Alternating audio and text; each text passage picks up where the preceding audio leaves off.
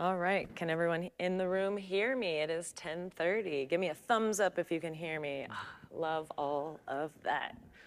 Welcome so much for joining us today. This session is called ArcGIS Online Web Mapping with Arcade Expressions. My name is Lisa Berry. I'm a senior GIS engineer on the Living Atlas team, but I am a big user and proponent of Arcade, and so thank you so much for joining me today. Yeah, thanks for coming. I feel really loud, but my name is Paul Barker. I'm a product engineer with ArcGIS Online, so I work on Arcade. A little bit of everything, though, in practice: feature services, data management, offline, forms, pop-ups. So if you have any of those questions, come find me at the island. I'm happy to answer them. So. Awesome. Well, let's go ahead and get started. Today we're going to just be covering a lot of the basics of Arcade, really why to use it, how to use it, but also we'll go a little bit beyond that as well. So we'll touch on what it is, the benefits, the basics, where to find it in the web map. We'll go a little bit farther, do some intermediate and advanced stuff just to show you what's possible, get your brains thinking, and then we're going to end with some considerations, talk about what's next, and end with some new resources that are available on the documentations page. So what is Arcade? Let's see, on a show of hands, how many people in the room have used Arcade before? What are you guys doing here? I'm joking. No, luckily, many of you have heard of it before, but for those of you who are not as familiar with it, Arcade is a lightweight scripting language, expression language for working with your ArcGIS data. It works across the ArcGIS platform, which makes it a really powerful tool within not only your web maps, but also within JavaScript, within dashboards, a lot of different places that you can use this and do customization. We'll be trying to show you as many examples as we can today. But really, wherever you use ArcGIS, you are probably, you have access to Arcade, whether that be ArcGIS Online, Pro, et cetera. We will be focusing on the online aspect of this today. Arcade is portable in that it works across the platform. If you make a web map and use an Arcade expression, your downstream applications will be able to utilize those. And so again, it is usable everywhere. It is secure, AKA it does not compromise any security in your applications. It's also lightweight in that it's executed quickly. We will say the caveat is Arcade is not a replacement for Python. It's not a replacement for geoprocessing, but it is a very powerful tool for doing on-the-fly calculations within your maps and apps. And then this last one, geospatial. By this we mean you can actually do geospatial calls like buffers, intersections, et cetera, and which makes it a very powerful method for doing on-the-fly analysis without actually ever running any geoprocessing tools. So it can replace it in some cases, but not the really, really hefty ones. So we just have to throw that caveat out there. So Arcade is really useful, especially when you don't own a data set. How many times have you found a really neat data set and one of the attributes that's a numeric field is instead a text field? Oh no, now you can't map it, you can't do anything with it. Traditionally, you'd have to go back to the data owner, beg on your hands and knees, please go change the schema of your data. But with Arcade, you no longer have to do that. You have the ability to transform data on the fly within the browser, within the map, and it really makes it a more powerful tool for using data, especially when you don't own it. It also is very helpful when data is updated often. If you have data that's being updated behind the scenes, your map will stay up to date because every time you open that map, the Arcade will execute on the fly upon opening. That way, if the data does change, the map will stay up to date. It also just allows you to do extra customization, things that really you would have had to own the data before. You would have had to calculate a whole field, do all this actual deep data processing. You don't have to do that anymore. And then these last two are just some examples. You can also just create very unique values built from different attributes, a combination of intersections, different combinations of things. Really, I like to say Arcade is magic. And it lets you do a lot of really neat stuff. So if you ever talk to me about Arcade, it's magic.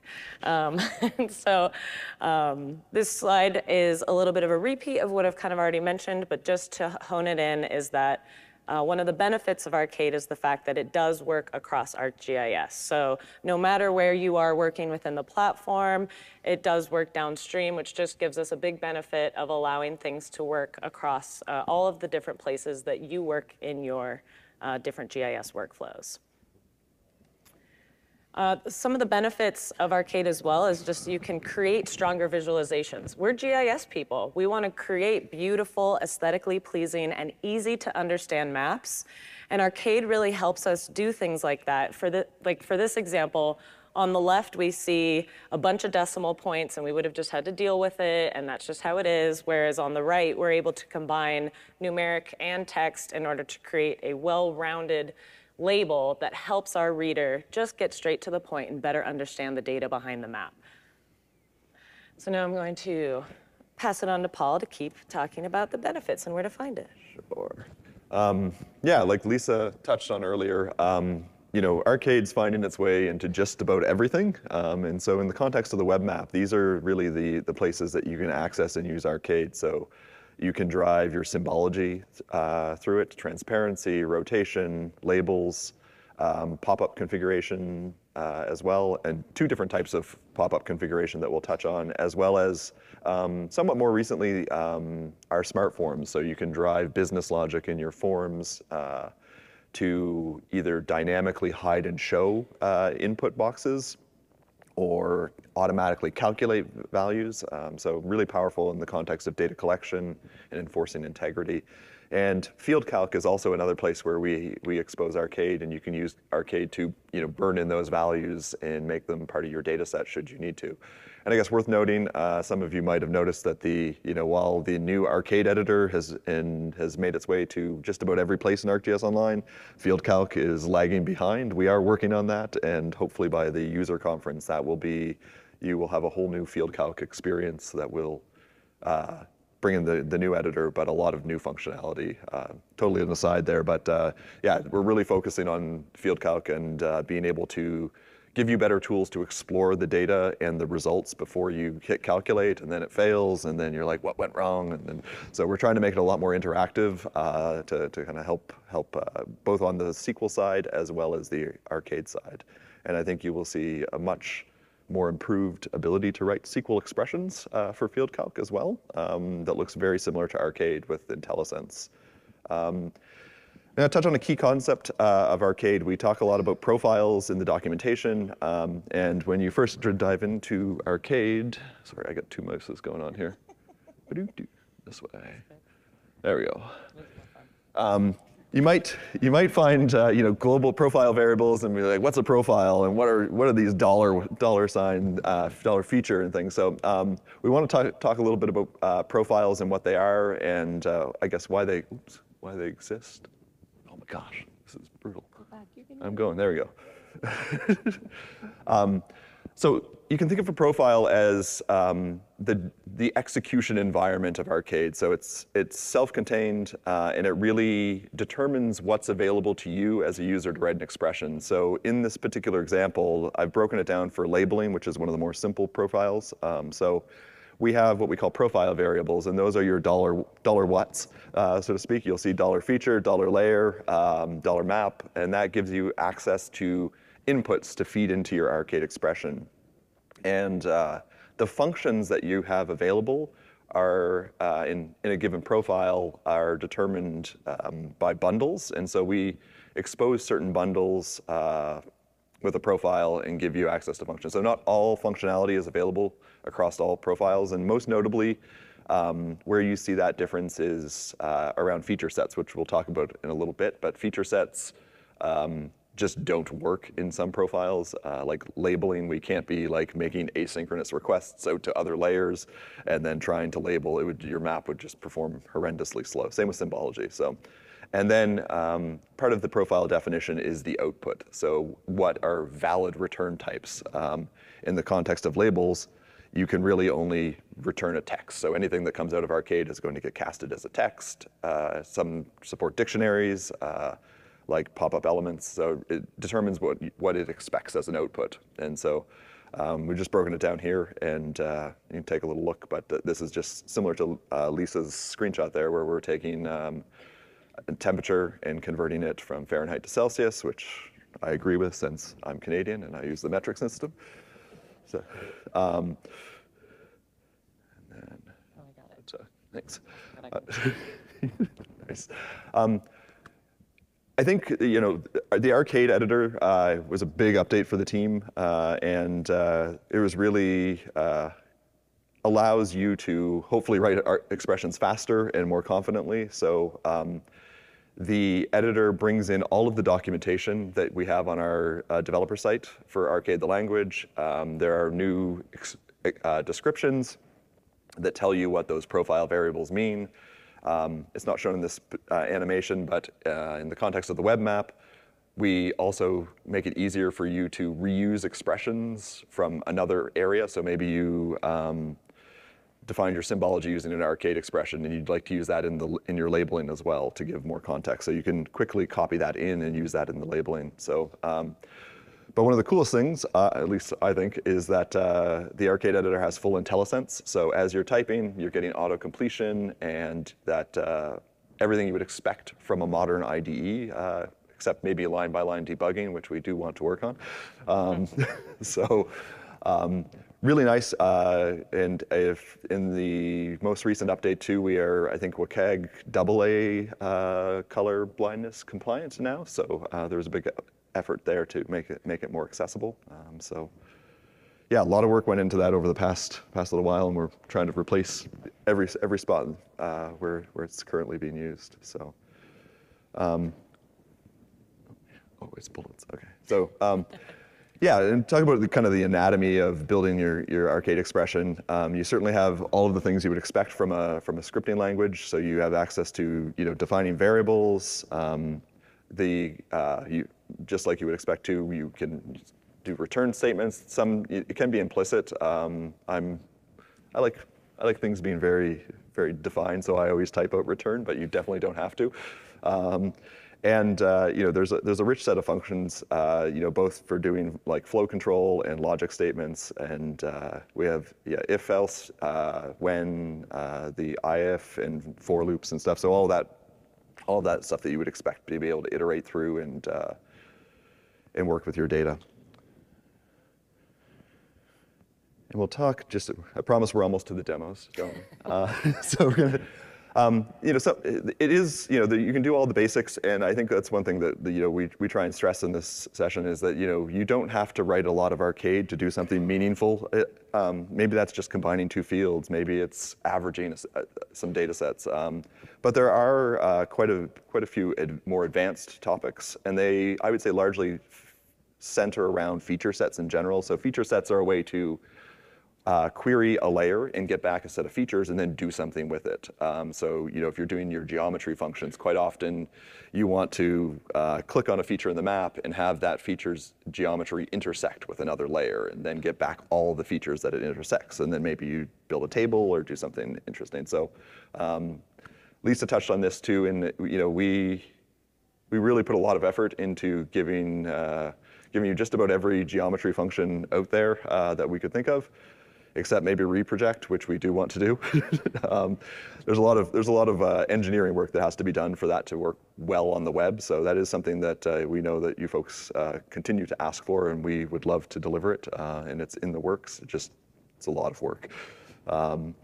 And we support complex objects and data structures. We allow you to define your own functions, which is a really nice way to encapsulate business logic that you're using over and over again in longer expressions. And you can fire off regular queries to feature layers. You can also start to do statistics, and when you pair kind of group by and order by, you can do some really neat things that would be really hard to do otherwise.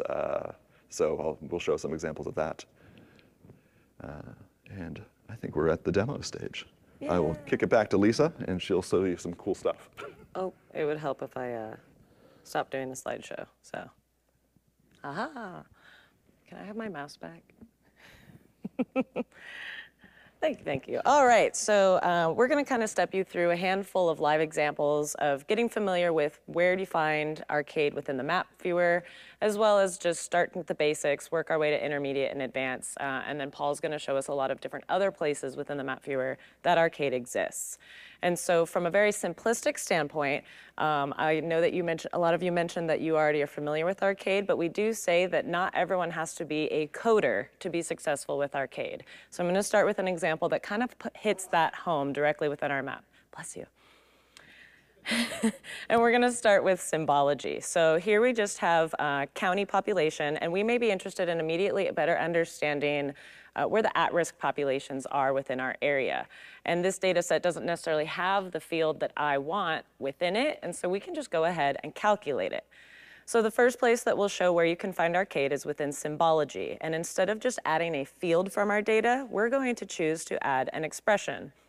This will bring us to the Arcade editor, which has a little example of code within it. I like to get rid of it right away. And the first thing that I will say is when you're working with Arcade, don't leave this up here as new expression. This acts like a field name. You would never just leave a field name blank, because then you can't use and reuse it in the other places in your map. So make sure to name it something meaningful right off the bat. So this is going to be dependent population. And this is actually also going to show up in our legend and the other places in our map. So it is really critical. I know it seems obvious, but please name your expressions. New expression doesn't mean anything to anyone. And so right off the bat, this is the Arcade editor, and you'll notice that this toolbar on the right is collapsed. But if you want to see what's in there, you can expand it. And we're going to go ahead and get started with the profile variables. Now, as Paul mentioned, symbology does not have as many profile variables as, say, a pop-up. And so in this case, you'll only see $feature and $view. $feature is going to let us access a feature within our map. And so this allows us to go in and explore the different attributes that are available within that feature. And in this case, I might be interested in seeing where the population 65 and older are, and I'm going to add that with the population 18 and under in order to figure out that at-risk population. So I typed in 65 year, and it was able to look at the alias names and help me find that field quickly. Now, if you guys used the old editor, you remember that scrolling. Yay, we have search now, and it allows us to quickly find and easily click this to add it immediately to our expression. Now, if I hit run, it's going to give me an example value for that field, and I can easily continue on knowing that this is what I expect, that the population 65 years and older for this particular test feature is 9,176. Now, with the IntelliSense that Paul was talking about, I can actually also just start typing $feature and still access those alias names. So if I typed in 18, suddenly we get that value as well, and I can simply add it in that way as well. So that's two different ways to add attributes, add $feature values into your map. And now again, I can hit run and see the example value. This has now added these two together. Now this is the example where Paul was saying is you don't necessarily need to say to return a value in something as simple as this. But you could as well. If I said var dependent equals this value, and then I said return that value, it's going to return the same thing. And so that's just the difference. You don't need to do it necessarily, but for more complex things, it is helpful. So that's just a very basic example of how to write an expression, and this is going to treat this like any other attribute in our data, and we can go ahead and map this and see where the different values are within the map. Sorry, I wrote percentage and it was not a percentage, so ignore that part. But this is just a very simplistic symbology example of using Arcade within the map. But now we're going to jump right into that intermediate use case within the pop-ups. Now, I can see some basic information about the population, but I may also want to add some context to my map. When we're talking about at-risk population, they might be impacted by something like the current wildfires in the United States. Now, this is a layer from the Living Atlas that is bringing in where fires are right now. And so I may be interested in just understanding how many fires are existing within my county. And now this is the example of a feature set that we were talking about. Now we can see the at-risk population, but I also want to add that context. So now is when we do the exciting stuff, in my opinion.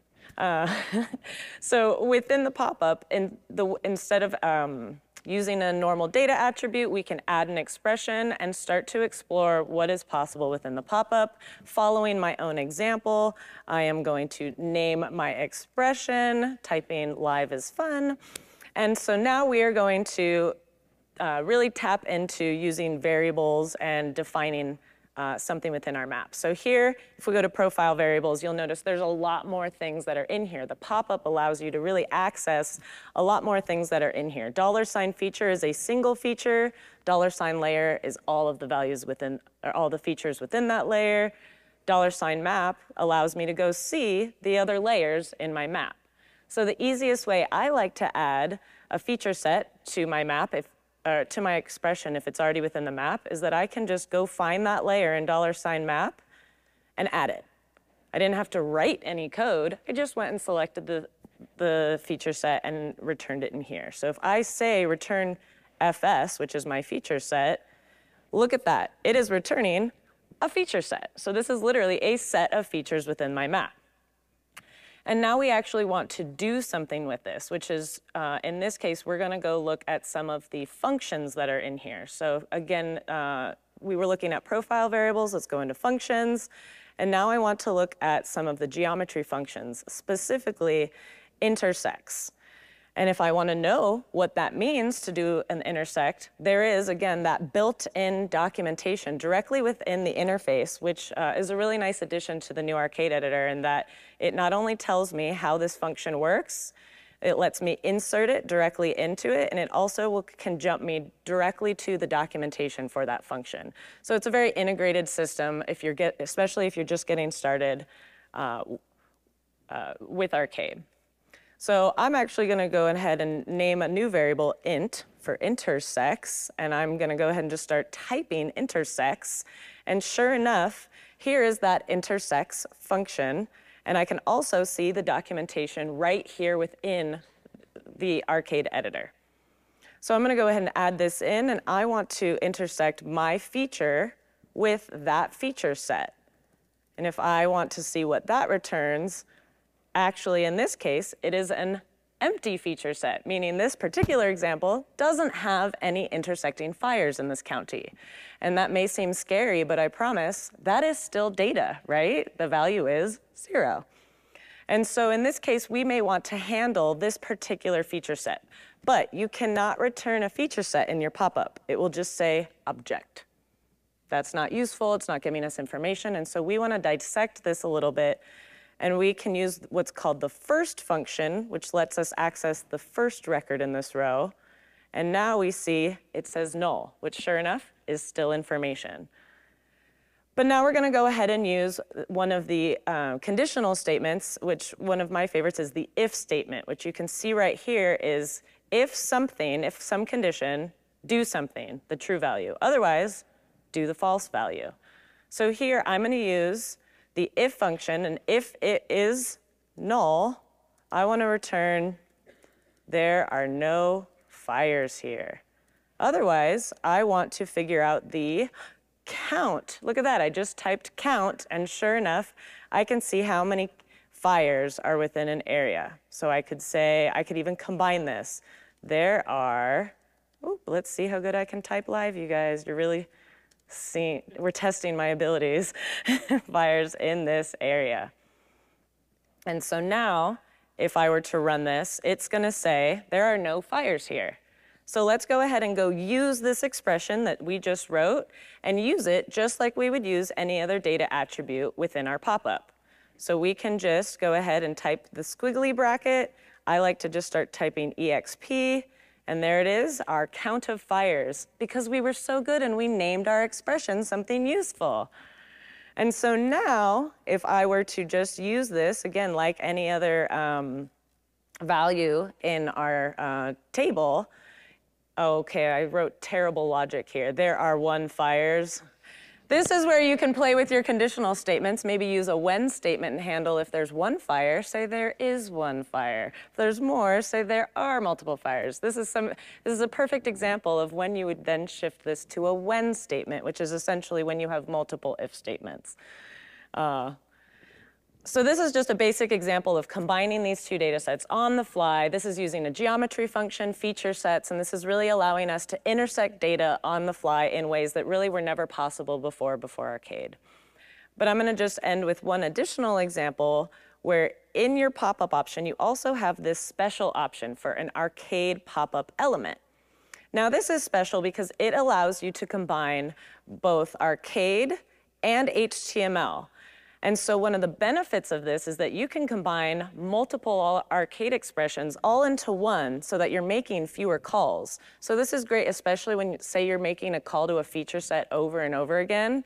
Instead of calling to it multiple times, call to it once, build your whole pop-up in one expression, and it could actually help the performance of your pop-up. So I'm going to follow my own rule. I'm going to name this, and in this example, we are using a function. This was something that Paul mentioned. I built this function called buildBox, which will allow me to put an image on the left and text on the right.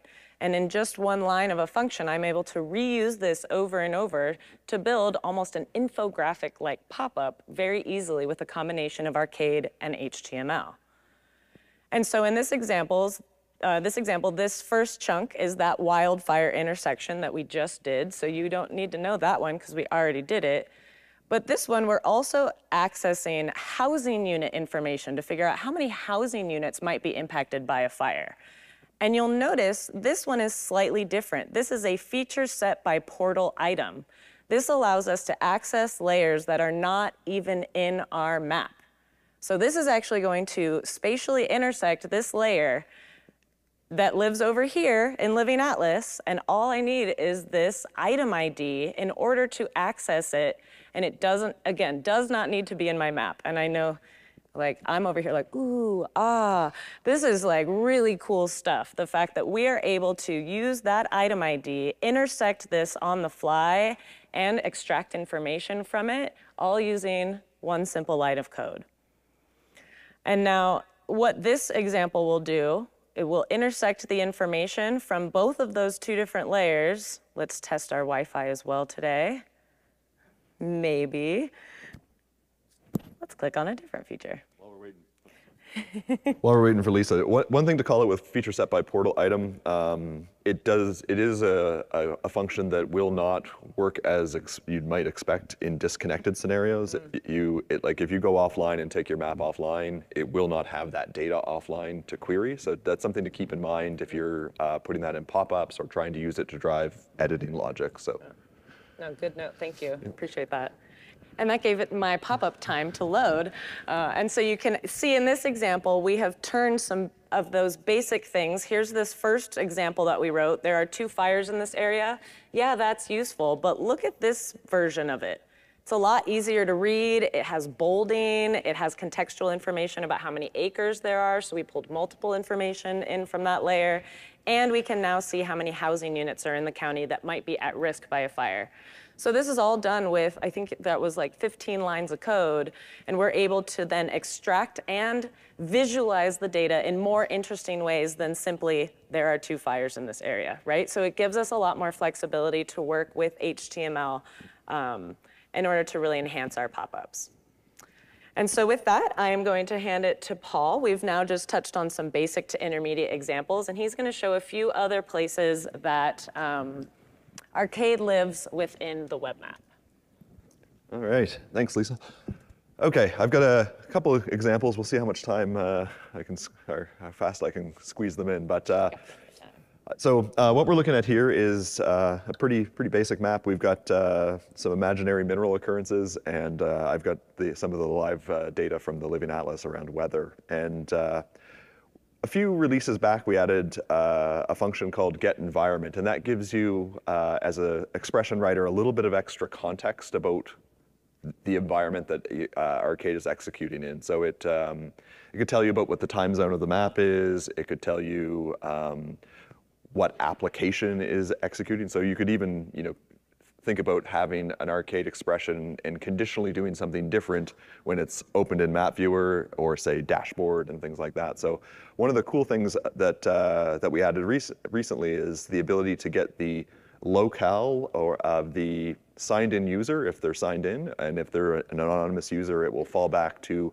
whatever the locale of the browser is. So this data set is, I would say, structured pretty typically to most data sets in Canada. There are both French and English attributes in this example, so or the data set. So typically what would happen as a map author, you'd create the English version, you create the French version, and then tell people, like, if you want English, you go to the English one, if you want French, you go to the French one. With Arcade, you can start to think about merging all of that into a single map. So you'll notice when I click on that pop-up right there, everything is in English. And if I just switch over really quickly it's just slow. Just quickly switch my map viewer to French, and now come back and click on this. You'll see my pop-up has actually switched to French. So that's using templated HTML, the attributes from the feature layer that are in French to build a pop-up on the fly. And that is using the same kind of pattern that Lisa just showed with the arcade element. So if we come in here and look at this, there's quite a, it's 20, 27 lines of code. Most of it is repeated, just repeating the HTML template. I could probably refactor this out and make it a little bit cleaner, but this is kind of the crux of it. We call the get environment function, and we grab the locale, and then what we're doing is a little bit of conditional checking. So we're saying, if for some reason locale is missing and undefined, then fall back to English. If it's French, then we build up our templated HTML and inject the French fields. And in this case, you could start to do else's or go into a when if you had to support even multiple languages. So very quickly, you can create bilingual apps. And there is a really good blog from the Instant Apps team on the blog site for ArcGIS Online that kind of walks through some examples like this. And one more that I wanted to show too is you can use the user info to change units. So if we look at this data set right now, this is Yarmouth Airport in Nova Scotia. And you'll notice that everything is in imperial units. That's actually because my account right now is set to imperial. And let's see here. Let's go to my profile. Really quickly just change this. Just for everybody's awareness, I would say 50% of the time I mess up this demo. So we'll see if we get it right today. So I'm going to come over here and switch over to metric. And my settings are updated, and let's go back. And just for ease of use, let's get rid of the French.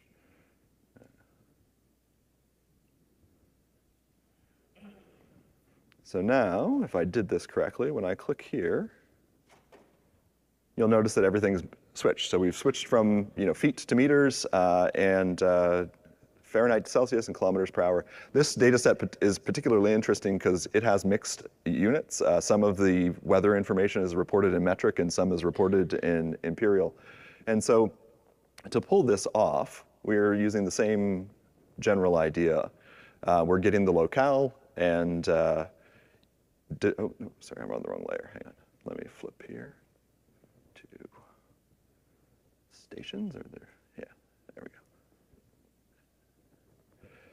So I've kind of done some manual definitions here to kind of define which fields are in imperial and in metric, and then what I'm doing is looking at the current user's unit of measure, and then based on that, I'm dynamically building a field list, which is another type of pop-up element, and doing some basic formatting. So the field list, if I go down to the end here, this is kind of the structure.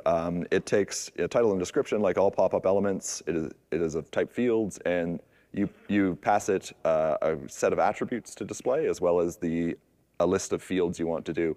And if you're ever wondering kind of how to get started with these elements, we have over on the side here We have some templates, so if you wanted to build a field list and get a better understanding of how that works, you can quickly drop that code in and run it, throw it in your pop-up, and play around with those variables and understand how it all fits together. So that's some of the, I think, some of the newer and more interesting functions that we've added recently, and it really hits at making your pop-up quite dynamic. And I'm going to flip over to another example here and talk about just that using spatial relationships of the map. So I've got some precincts here in gray as well as some crime. And it's useful to look at this way, but quite often people want to summarize what they're looking at with crime statistics. So if I was to click on the precinct right now, I actually get a chart. And so this is going out and getting the geometry of the precinct, intersecting it with the point layer, and then grouping by the type of crime, sorting it by the count, and then building up a chart dynamically using Arcade. So you can hover over it, and like to Lisa's point, handling kind of those edge cases. So this is here's a precinct with no points in it. So instead of drawing a chart, we're just telling people that there's no crime. And so being able to dynamically modulate that pop-up on the fly based on your data really can create a much richer experience. And so this, this is not a significant amount of code. This is the return statement, but the business logic is really doing the intersect, grouping by. This field is not a particularly well-named field, but that is the crime category field, and getting the count statistics, then using the order by function to sort that so that it's highest to lowest, and then really an if statement to handle the no crime case, and then passing that information into the chart. Very similar pattern overall to the fields list, but it allows you to really do some neat things. And so this is leveraging a spatial relationship to build a chart. Another way you could do that is if you had an attribute relationship, so what we would consider a relationship class. So this is a monitoring well, and I'm using Arcade to programmatically query the related records based on the primary key of the well, and then draw historical groundwater measurements over time. And so this is actually an example where without the Arcade elements, it would be very difficult to produce this chart just through the user interface, because the way that you define a chart, you could do some of the basic relationship statistics, but you couldn't easily handle the case where one feature had 10 measurements, one feature had 200, and definitely not sorting by the date. So this really allows you to do some pretty powerful stuff. And once again, this is not a significant amount of code, and it follows a very similar pattern to the other one. The only difference is that instead of using the intersects query to get things started, we are using feature set by relationship name, which is a way to query, simplify querying related records for a given feature. So, and I've got one more to show, I think. So. Last but not least, if you attended the plenary, you probably saw something like this, but we're going to go into a little more detail and talk about how it works. So this is, anybody here M-enabled fans, M-value fans? All right, this one's for you. So with the latest release of ArcGIS Online, we introduced a new profile variable called $user-input, and that will give you access to where the user has clicked on the map. So where that little arrow is pointing in the pop-up, that will give you the XY location. And from that, you can use that to pass that into another function that we'll go over in a second to get the closest M value at that particular clicked location. So you'll notice that the mile marker field is the Arcade expression here. And as I go along the road, that's dynamically changing. So not exclusive to just, the only use case isn't just M's, but it really shines in the M use case. And I think one of the nice things about this expression, if we go into it and look at our attribute expression here,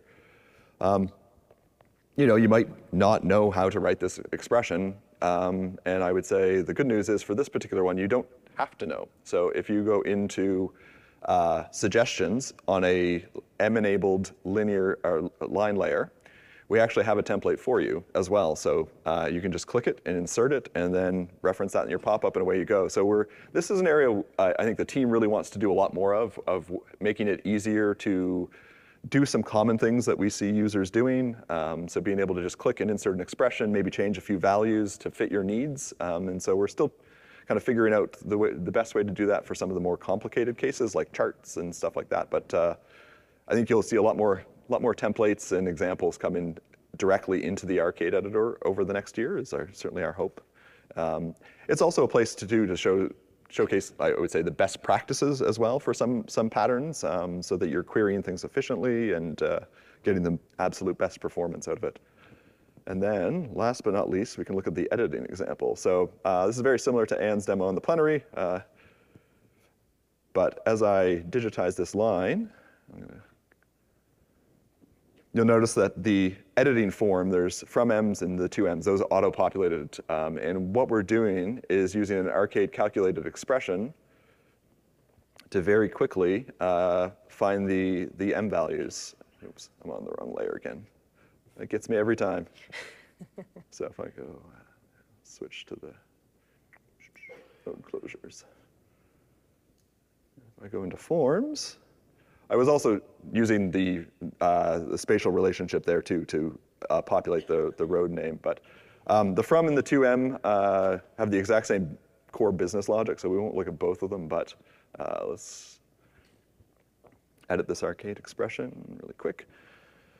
So what I've done here is we're getting the roads, we're intersecting the road with a small buffer just to make it a little more forgiving, and then we're getting access here to the intersected roads geometry and looking at the paths, which is kind of how the geometry is stored. And we're getting the first and the last vertex using some of our handy array functions, and then using the point to coordinate function to find the from and the 2M. And I've got a little bit of extra logic here to make sure that the first M is always the lowest number. So you could understand if it was digitized, depending on the direction it's digitizing, and the direction you digitize that road closure, you might go from high to low or low to high. So this flips that around and corrects it so that the from is always the lowest number. So that's, I think, it for demos. I'm going to flip back over to some slides, I think.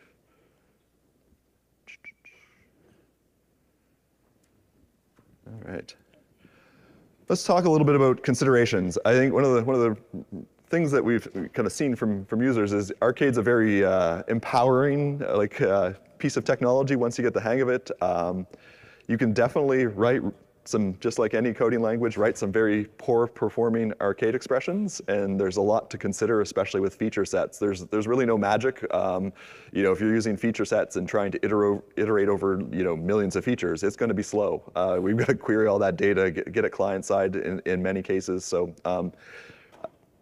there's certainly lots to consider. But I would say one of the biggest things that you can do to start yourself off on the right foot is to really plan things out ahead of time. Write it down, think about what you need to do in that business logic and get organized. And we talked a little bit about, I think Lisa talked about, being able to run and look at the output of the Arcade editor and leverage that to test small portions of your business logic as you build up to a complex expression. You can use the return statement anywhere in your expression. So if you're looking at a variable and you're not sure what, after manipulating it, what the value is, you can either log that out to the console or just use return and just look at it temporarily. And definitely being able to define your own functions is a really big benefit, especially in complex expressions. And as you start to maintain those expressions over time, having all of that business logic centralized in a single location in your Arcade expression allows you to quickly update it, and it minimizes just constant find and replace and errors and bugs. And feature sets definitely can be expensive. So if you're doing something where you're going out and querying like 7 or 8 other layers and intersecting, and it adds up. It all adds up. So one of the things that certainly as developers, you can open up the web console and look at the number of queries being requested and the response times of those queries. And quite often, I would say, if you're doing similar things, they're going to have similar response times, but it'll give you a sense of the total response time. And particularly if you notice one layer is taking longer than another, that's where you can usually pretty quickly tell which query that relates to in the expression, and you can kind of start to strategize about how do I make that query faster. In some cases, it might have nothing to do with Arcade. It could be disabling disabling editing on that layer so that you get a better benefit of our caching system, and so that you get the performance gains of all that CDN caching. It could be maybe building an index. If you're querying a field and there's no index set on that field, you might define an index. So there's some of those things that have nothing to do with Arcade, but you may discover that through using Arcade, you might want to do something else. And we've got a session Thursday, right before Dodgeball, I think, on managing large data sets that will touch a little bit on some of these performance considerations as well. So. And just real quick on that, one thing that I run into a lot as well is that when you're using a feature set, if you have the ability to use an attribute query, if there's like a matching field between those two, like a FIPS code or a GERS ID or something important, it's this idea that you can use the filter function, which will utilize SQL query, which is going to be much faster than a spatial intersection, which is going to be a much heavier computational call. So if you are running into slower calls, first thing to consider is, can I query this on a field instead of a spatial call? So one thing to consider when you're using feature sets as well. Yeah, definitely. It's a really good point. Attribute queries will almost always be faster. And one of the things that you can do in feature sets too is be explicit about the fields that you're requesting. So by default, we'll request all the fields, and you can define, if you only need to work with one field, just only request that. It's less data to pull down from the server. It's going to be more performant. And we didn't have a slide here, but I did want to touch a little bit about the function expects and just talk a little bit about how Arcade executes. So with Arcade, we only request the fields that we think you need to run your expression. So we actually do some, before the Arcade expression runs, we analyze the script, figure out what fields we need to query. There are definitely some cases where we can't auto-detect the field. So think about if you're concatenating two strings together to get a field name. We can't automatically detect that. And there is a function called expects. And expects is a way for you as an expression writer to define fields that you need to be queried for your expression to run that might not otherwise get detected. And so you can use some wildcards in that, and that's really handy with some of the demographic data. Like if you're pulling in year over year, you could query all of those fields with that base name and then star, and then you have access to all of those fields. So this is one that can, I think, trips a few people up. We've tried to find the right way to call that out in our documentation, but I'm going to call it out here too, just to be on the safe side. So if you find that you're running and testing your expression, and then it all looks good in the editor, and then you click on the pop-up and nothing happens, I would say check to make sure that you're not building a field name programmatically or something like that you need to better define through expects. And if 9 times out of 10, that's quite often one of the first problems people hit that really causes them to scratch their head. So I think we're almost to questions. We've tried to leave a lot of times for people for questions. So in terms of what's next for the Arcade team, we are continuing to expand M-value support. So some of the work we did in this release just last week really focused around discrete M interpolation. So being able to click on the map and discover the closest M, being able to work with a feature and say, at this distance, what is the M value? Or at this M value, what is the distance? And so it's focused around that. We will start expanding that work into more feature set-like patterns. So being able to say, here's a set of values or features. Tell me more about them. We really, as you folks as Arcade expression writers have written more and more sophisticated Arcade expressions across maps, we really are spending a lot of time discussing about how we make it easier for you to reuse Arcade. So being able to factor out that, we talk about using functions inside of an expression. You might have a function that you want to use in 10 maps, and not having to duplicate that and copy and paste it each time into a new map is something we would like to solve.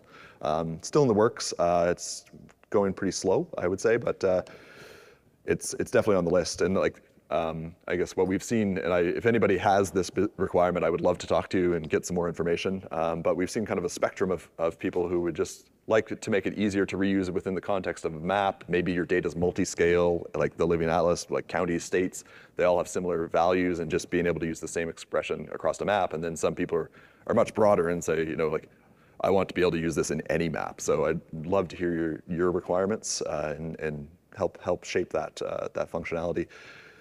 We have a project that's been in the works for a little while too, to really expand how we format date, time, and numbers, and giving you more flexibility to handle that formatting in a richer way, and also better support internationalization in your maps and apps. Not everybody has to deal with that, but the people that do, it's quite painful right now. So we'd like to make that easier. We are always trying to squeeze out as much performance and optimization as we can. There are many of you that are pushing the boundaries of what we can realistically do, but we would like to extend those boundaries whenever possible. So that's a big focus for the team. And I would say consistency is another one that's not on this slide, but the Arcade team obviously works cross-platform in the Maps SDKs, Online, Enterprise, Pro. We do spend a lot of time making sure that even the edge cases return the same answer in Arcade, so that you can write portable expressions that when you open it in Pro, it works great, and you get what you expect, and the same in the runtime and in the web.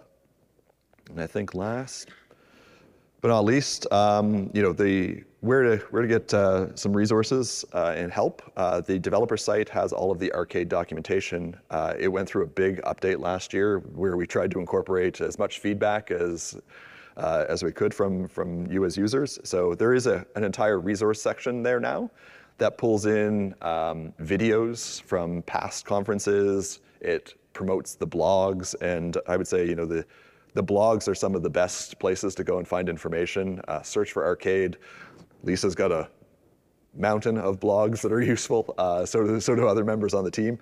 So we really try and showcase, and best practices there. And I would say, for my demos, I think almost every demo that I've shown here today, you can probably find the map in a blog. So if you search for my name, then you can probably find a live map and poke around at the code and kind of take your time digesting and understanding it. So, and please share your feedback. We do read it and appreciate it. So if you have something to share, please take the time. Or if there's something that you wanted to see here that you didn't see, please let us know too. We're always looking to kind of improve and incorporate some new content. And with that, I think we're done. Thank you very much for coming.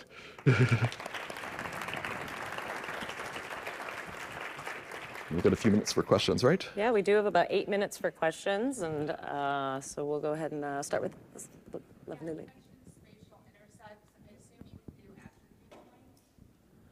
The question was, you can do spatial intersection. Can you also do attribute joins? That was along the lines of the quick comment I had made about if you want to do an attribute join, you essentially use the filter function. So that is essentially the way that you could do a join on the fly using a feature set. So you will filter it by your SQL query, essentially, and it will intersect them on the fly and bring in that attribute. And so that essentially acts the same way as a join. It's just not used in the word join. And the other way you could probably achieve that too is, and we've seen people do this in dashboards with Arcade-driven data sources, is that you would query that data and actually, you could do a true join where you take the layer that you're working on, the layer you want to join with, and iterate over that and actually merge them together to create a new feature set and then power your dashboards. That's an expensive pattern, so I would say use it very responsibly, but it's certainly possible. But there's no dedicated function that will just do that for you right now. Up here in the front. I was wondering if you have any tips or recommendations for improving accessibility with Arcade expressions, specifically with text-to-speech readers. I sometimes have issues with that. And if you have any recommendations, I'd be very grateful. I don't, but like at the showcase, Taylor McNeil is the person who did our accessibility for the color blindness and things. That she may have some better advice than myself. So it'd be worth asking her really quickly. I think this. Plans to bring the arcade editor into Pro? Question was, are there any plans to bring the arcade editor into Pro? I think that's something that the Pro team is looking at how that might be possible. It is a web component, and I guess I should call that out too. If you as a developer want to use arcade in a really like a way that we don't already support, the arcade editor is available as a web component to download and use. And inside of the Maps SDK, you can execute custom arcade. So you know, conceivably you could, we showed how to programmatically build HTML. You could use arcade to programmatically generate a report and do that in your own custom app potentially. So that, but in terms of Pro, it's something they're looking at. I don't think there's any timeline. Craig Williams at the Pro area would probably be the best person to ask about that. Yep, sorry. So earlier you had mentioned you want to replace the new expression name with like a field name, and I'm pretty new to arcade, so I'm curious if what you were getting at is that we are actually creating a field, or where is that stored? The question was, where is the expression name being stored and how is it being used? It really is being used, that particular expression, it's essentially almost like a stand-in field name. It's not actually calculating that value for every single thing as of a new field in your database, but it is executing on the fly. When you click on a feature, it will execute that expression. But when it comes to the expression name, that's what's going to show up throughout your map, essentially in place of a field name. So instead of it being called expression 1, it's being called whatever your field name is. And so it really is just a placeholder to help you know what that expression is doing. Yeah. Right here. You can pick. Is arcade against views specifically to manufacture a new field? The question was, can you use arcade against views to manufacture a new field? I mean, I guess, yeah, the first part, views are no different than a feature layer. You definitely can do everything we showed today against a hosted feature layer view. In terms of the field, like the pattern today would be to create a field and then calculate the arcade value into that. You could do that if you needed it in the actual data set. So sometimes, like, we showed the on-the-fly calculations. Those are great. If you went to export that data set through the item page, you wouldn't get that arcade expression value in it because it doesn't exist in the data. So field calc would be the way to kind of burn it into your data set. So you got to build it into the source first. Is that what you're saying? You would have to add the field to the source and then make that field visible in the view, and then if you calculate it through, it would work. Yeah, no, we are, I would say, this is experimenting with the idea that you might be able to define a virtual field based on an arcade expression, but that is definitely futures, and there's a lot of performance considerations around that in terms of just overall, responsiveness. But it is something that we're looking at, whether or not we could deliver that in a way that didn't just be horribly slow. Using expressions, have you considered being able to save an expression out as an item? Yeah, definitely. That is one of the primary ways that we're looking at, and we do have some of that like plumbing work underway. But I would say the most of the open questions are around what you as users need to manage that. Like, are you looking more like just a place to stash useful expressions? Do you want like something like a module type pattern where I can import a set of functions into an arcade expression, and then the impact of that on the kind of broader system? I talked about feature set by portal item not working offline. It would be pretty complicated to manage all of this in an offline scenario. So there's a lot of considerations, but yeah, definitely. There's actually an item type quietly reserved behind the scenes. So, yeah. Kim?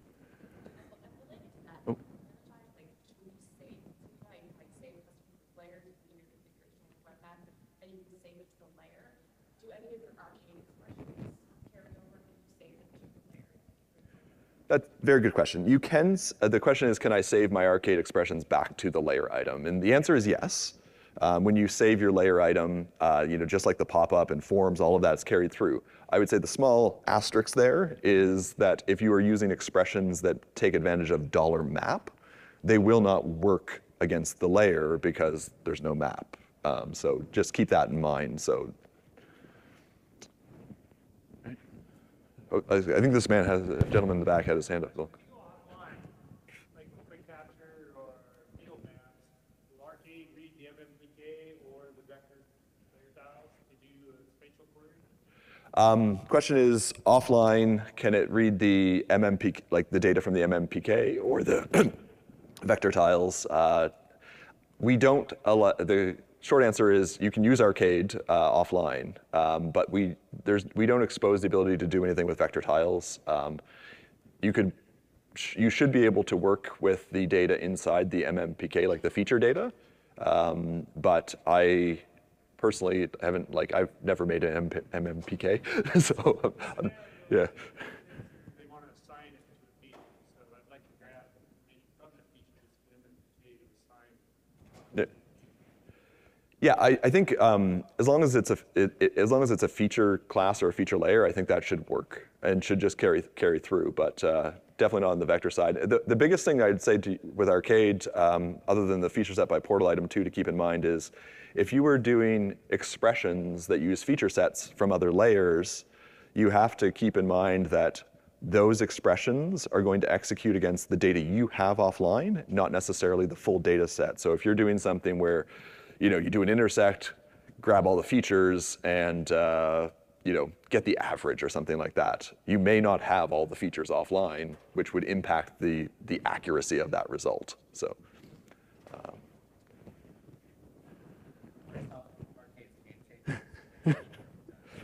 It's a big team. Are there any plans to make Arcade possible in Experience Builder? Question is, are there plans to make Arcade possible in Experience Builder? I would assume you mean authoring Arcade or using Arcade to drive some business logic. I think that's a question you'd have to ask the Experience Builder team directly. I'm not aware of any short-term plans for that, but it's come up in the past, but I don't know where that sits in their priorities and consideration. And if you bring it up, then they're more likely to put it on their radar. No problem. You mentioned using HTML in tandem with Arcade for things like pop-ups. Yep. And I've in the past used inline CSS for extra customization. But it can often be if it's a lot of CSS, that's all, it can be tough to read and tough to edit. Do you have any recommendations to get around that, or is that a feature that's in the works, or can it even be imported from somewhere else? Or Really good question. It's about, we do allow you to programmatically build HTML. A big part of HTML is obviously CSS and styling. So in Arcade, we followed the same rules as the rest of the platform, in that we have a series of HTML that we allow, that we say is safe and has been vetted by our security team. And we don't currently support CSS definitions except inline CSS. And even some of that CSS is a little more restrictive than I think we would like it to be. So we are relaxing some of the overall inline CSS rules. But yeah, even Arcade is not a way to circumvent the HTML restrictions. Everything gets sanitized before it's rendered in, say, the pop-up. But it's something we look at. We will be adding, in the next release of ArcGIS Online, relaxing and adding in some new supported HTML across, it's not specific to Arcade, but as a platform.